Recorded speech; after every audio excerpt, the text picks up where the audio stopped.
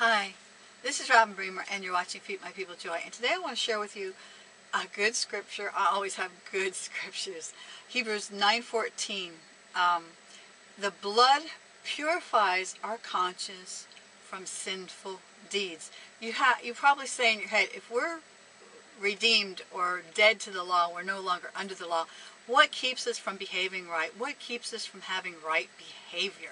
So the answer, one of the answers is right here, Hebrews 9:14. The blood purifies our conscience from sinful deeds. In other words, when we know we're not under the law, when we know that we're under grace, that it's all by Jesus, all about Jesus, and He made us free from the penalty of the sin under the old covenant, which is Hebrews 9:15 that I went over the other day.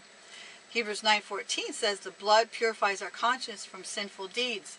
So we're not going to want to do sinful deeds. And if we did sinful deeds, the blood's going to purify it because the blood takes care of that. If you're sin conscious of, I did this wrong, I did that wrong, I did this wrong, I did that wrong, you're not going to be God conscious.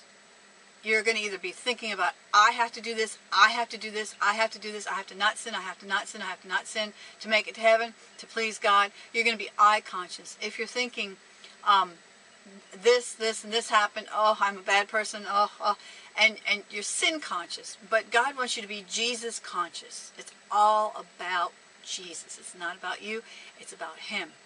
And that's Hebrews 9:14. The blood purifies our conscience from sinful deeds. So, my name is Robin Bremer. I hope that helped you, and I'll talk to you tomorrow. Bye.